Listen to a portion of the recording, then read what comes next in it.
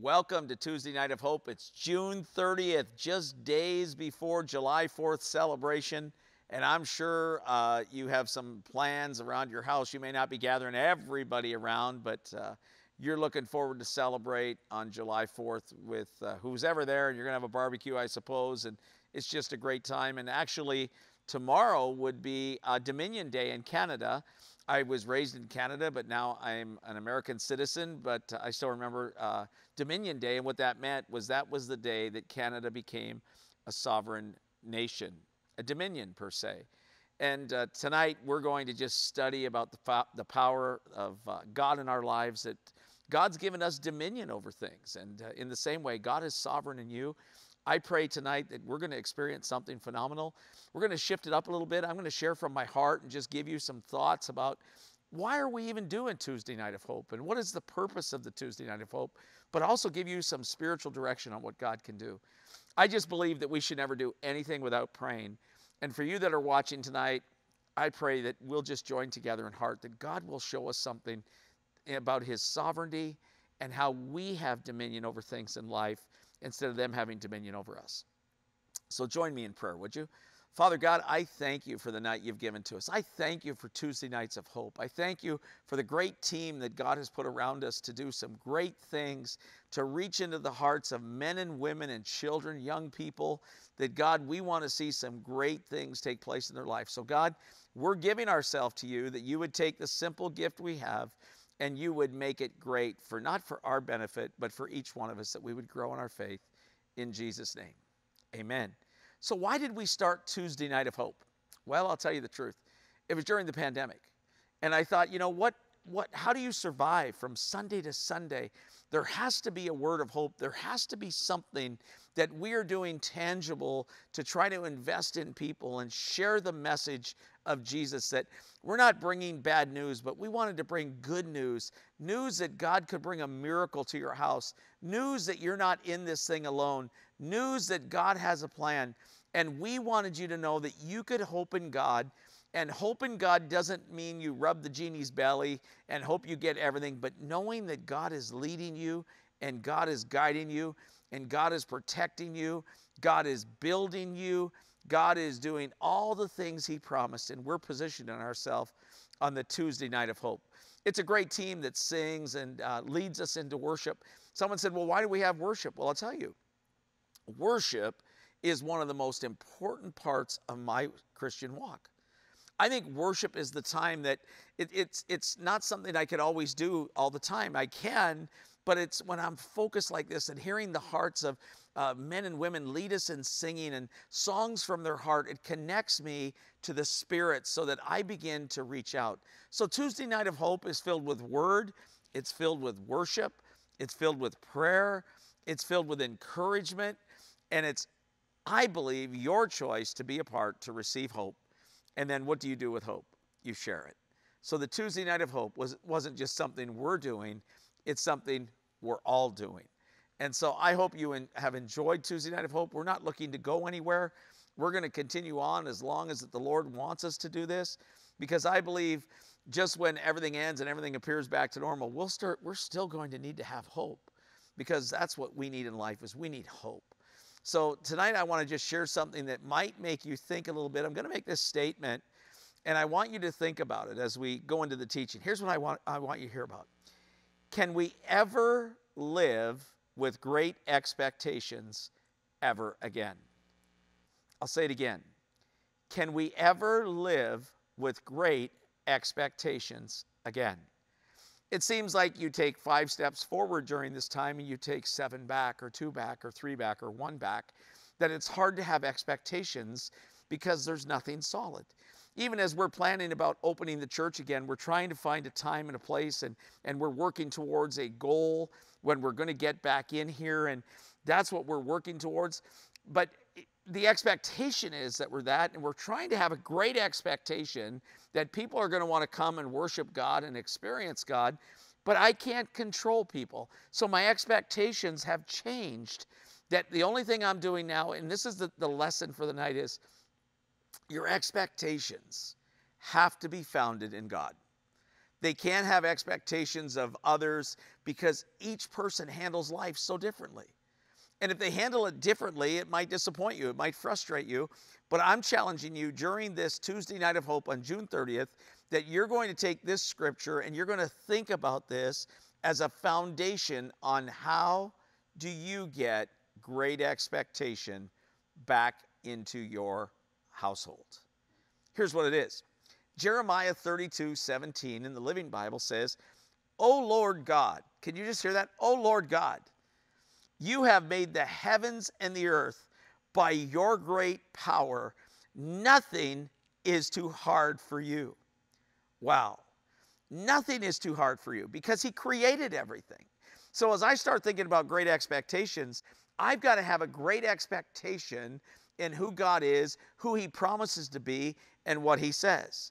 So then it comes down to two tangible things that I think are very important. You have to check your faith level, and your faith level has to do with your belief. It's what you're believing in. It's what you stand for. The word believe rather means accept something as true and you find a sure sense of truth. Believe. It's Christmas time. You see cards. I've seen many Christmas cards. We're not even close to Christmas, but I was just thinking about this because I saw this card and it stayed in my mind. It just said believe with an exclamation point. Believe. And I started to think that, wow, God, thank you that you put in me revelation. Thank you that you've allowed experiences to form my belief. And so when I read a scripture that nothing is too hard for him, I really do believe it. Because through my journey, I've had revelation that's personal, and I've had experience that's personal. Plus, I also hear other people's story that really builds me up. It's like iron sharpens iron, that I hear their story, that all of a sudden I'm starting to believe. So the question I have to ask you is, if I asked you, what do you believe in? Wow. What do you believe in? For me, I believe that Jesus Christ died on a cross for me and you, that I might have life, that I might have eternal life, that I would have my sins forgiven. And it doesn't mean I'm sin-free. It means my sins are forgiven. That I'm in process, that I'm in journey every day, that I'm going through this process of transformation. And I'm believing in this same thing. Here's an interesting thought. I believe in biblical equality.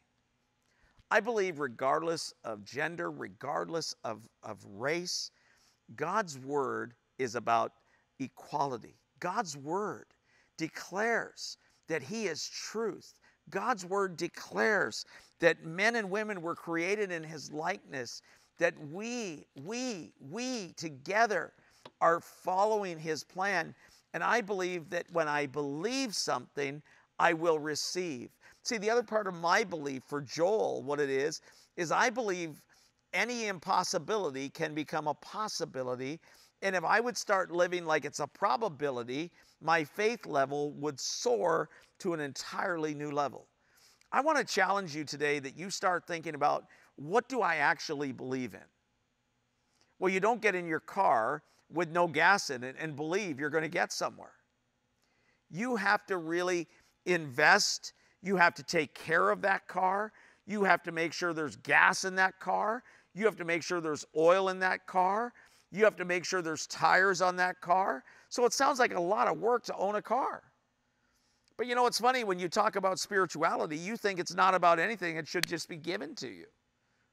That's not true. I want to believe in a God that loves me, that wants relationship with me, that wants to pour out life into me, which he is doing daily, that I then become a vehicle that carries that message of hope, that I am believing this, and the belief that I have becomes contagious. See, the belief that you have is contagious to somebody. So when you start believing with God, all things are possible. Nothing is too difficult for God. That's powerful, because now you're speaking words of hope. Now you're speaking words of truth. Now you're speaking not words about you, you're speaking words about him. See, you can't do a miracle. You can't do the deliverance. You can't do the salvation. You can't do the healing. You can't do the financial miracle. All we can do is look to him and give him praise, because I believe. I wonder what the shepherds felt when they finally got to the manger. They had a miraculous moment. I wonder if they looked at each other and said, we believe. See, I got to ask you today again, what do you believe in? Is your faith so limited and restricted based on religion? See, that wouldn't be abnormal, really, because in the Bible days, there's a lot of stories of people that had unbelief. See, what happens is when people have unbelief, their heart gets hard.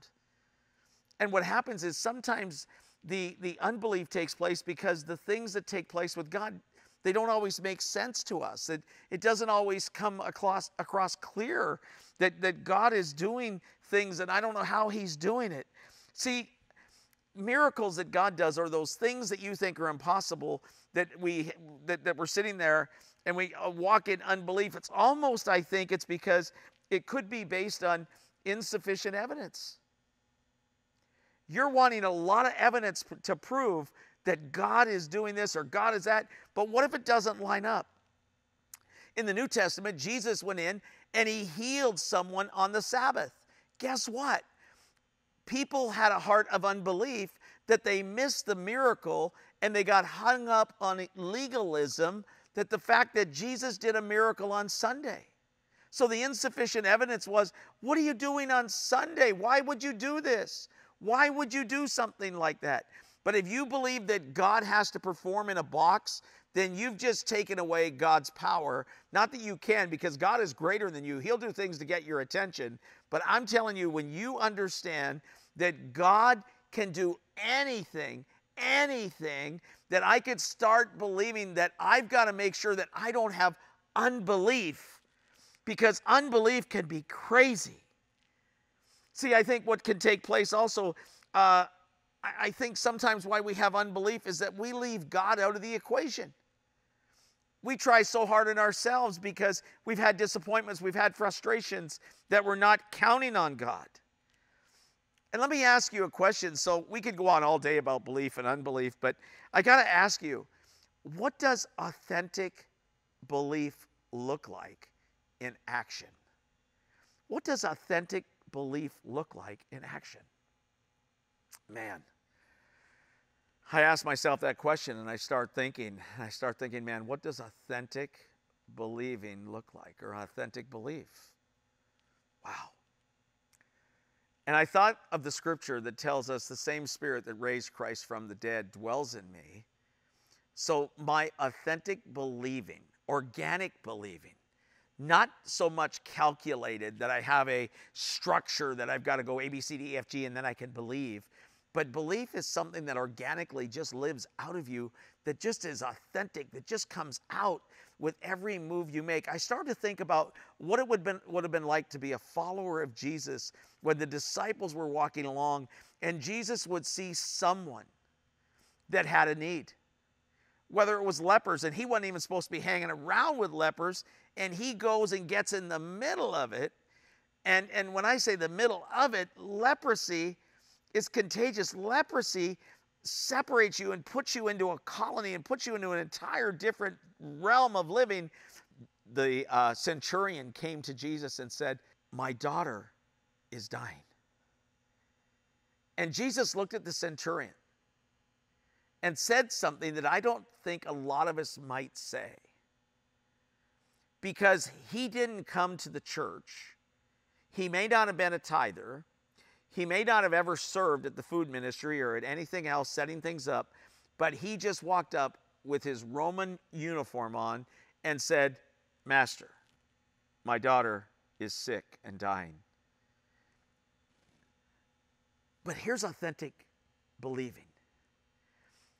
Jesus isn't in the picture, now it's me. If someone walks up that I don't think maybe fits the bill per se, would I say, go, your daughter's well? Because I believe it's the God the God of the universe that's everywhere, not just limited to a room, that he could go and heal his daughter. Go, your faith. Go, your faith. Your faith has seen your daughter whole. How about the woman caught in adultery? Everybody wants to stone her. Everybody wants to cast her out. But Jesus goes and loves and stops the stoning party. And no one got stoned in those days. And so, per se, but he stopped the stoning right there. And he told her, where are your accusers? See, maybe what we need today is, if we're going to have belief, maybe we should believe that Jesus can set anybody free. Maybe we could believe that God is able to do all things and do it well.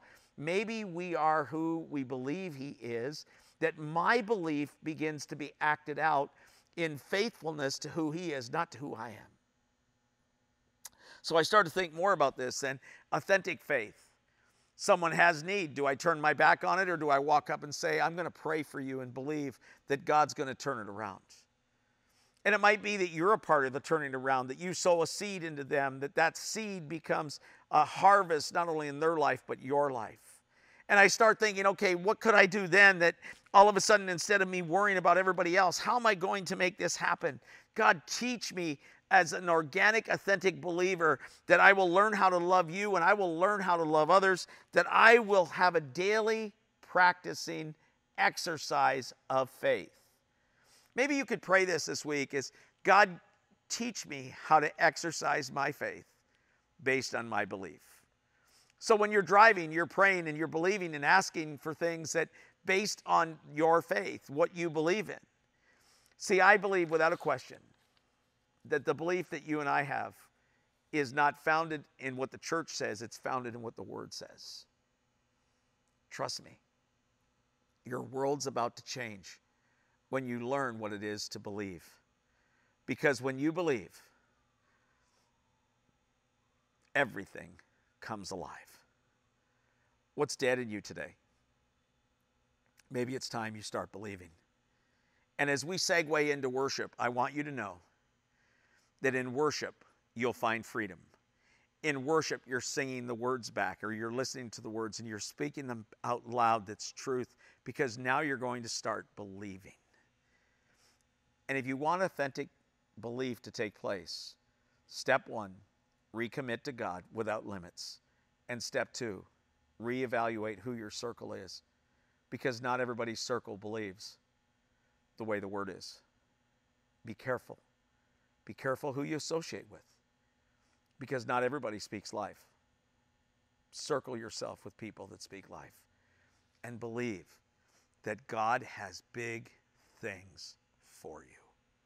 Enjoy this next segment of worship, and I'm going to come back and I'm going to pray for you, and I'm going to believe that great things are going to take place in your life because of your belief in a God that can do the impossible.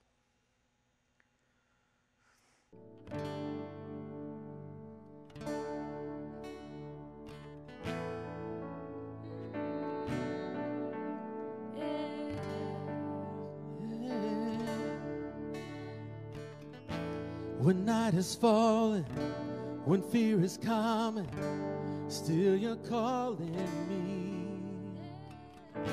When faith is lost and my hope exhausted, you will be my strength. When my mind says I'm not good enough, God, you're enough for me.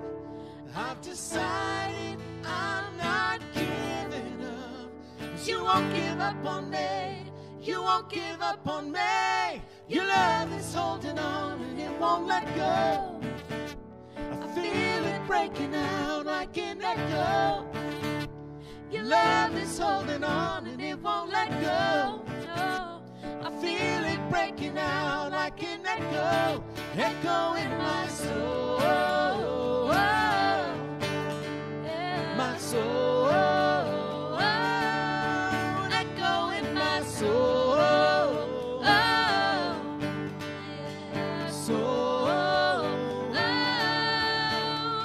When my mind says I'm not good enough, God, you're enough for me.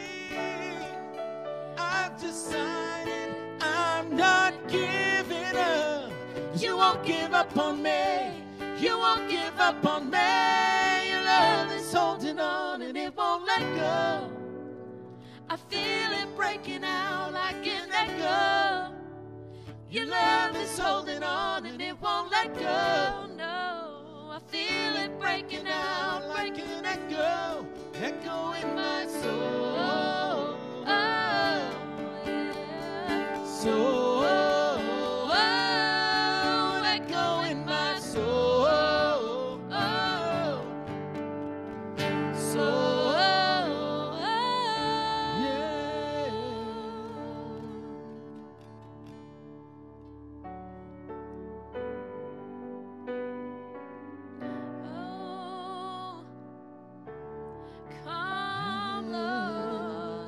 Oh, how I need your grace more than my words can say. Jesus, I come. Jesus, I come. In all my weaknesses, you are my confidence. Jesus, I come. Jesus, I come, and I will rise, stand redeemed, heaven open over me, to your name eternally, endless glory I will bring.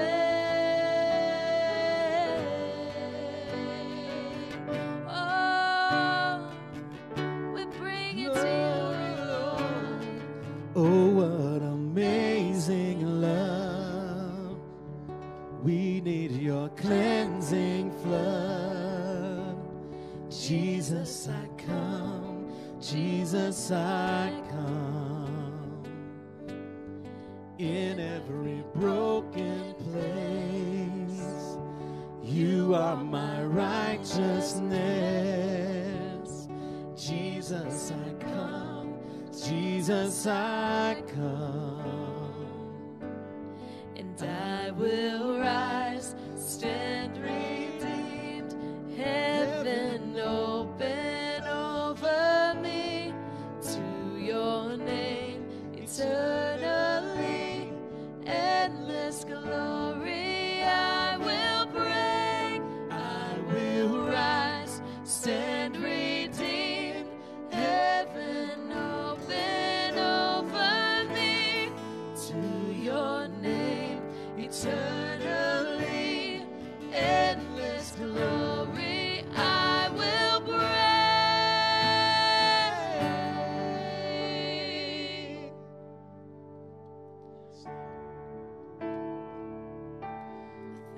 Take just a moment as you watch with us tonight and sing along. I encourage you, just lift your hands. Sing this next part to him. It just says simply, thank you, Jesus. Sing this with us. Here we go. Thank you, Jesus. Just as I am, I come. Hallelujah. Oh, what amazing love.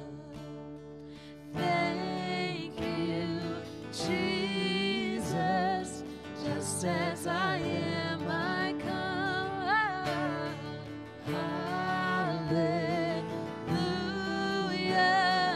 Oh, what amazing love.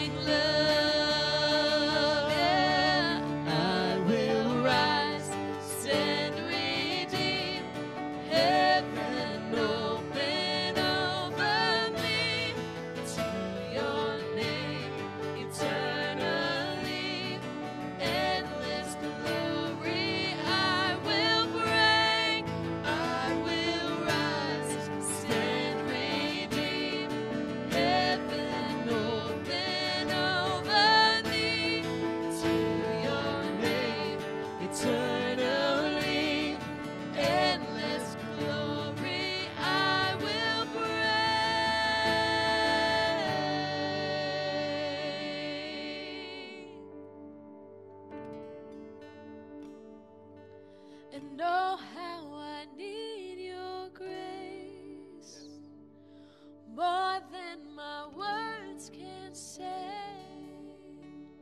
Jesus, I come, Jesus, I come. What a powerful night. What a great night of hope. Tuesday night of hope, that we've reevaluated what we believe, who we believe in, and how we exercise our belief system. I'm praying for you today that if you've never accepted Jesus Christ as your Lord and Savior, today you would make that choice, that you would say, I need to believe in Jesus, that Jesus needs to become my Lord, not a part-time Lord, but an all-time Lord. And as you pray this prayer with me, if you want to believe with me, pray this prayer with me. Dear Lord Jesus, come into my life. I believe that you are the Son of God. I believe that you died for me that I might have life. I believe that you died for me that I might have life and more abundantly. I believe that you died for me that I could become an overcomer. I believe that you died for me, Jesus, that I am free, because he who the Son sets free is free indeed. God, I pray that you would touch every person watching. Their faith has gotten cold. I pray that their heart would soften. Where unbelief has overruled belief, and now today is the day that it's shifting back, that we're going to start believing for those things that you declare in your word for us. The 8,000 promises are ours. And I pray that as you take the word, you grab this book and you start reading, and let it become the bread of life to you. Your world's about to change. God bless you. Thank you for joining us tonight. And I pray as you go about this week, you celebrate safely on July 4th. Celebrate the fact that you live in this great land, and pray for our leaders. Pray for our world. We need a healing. God bless you. I'm Pastor Joel. I'll look forward to seeing you on Sunday. God bless you.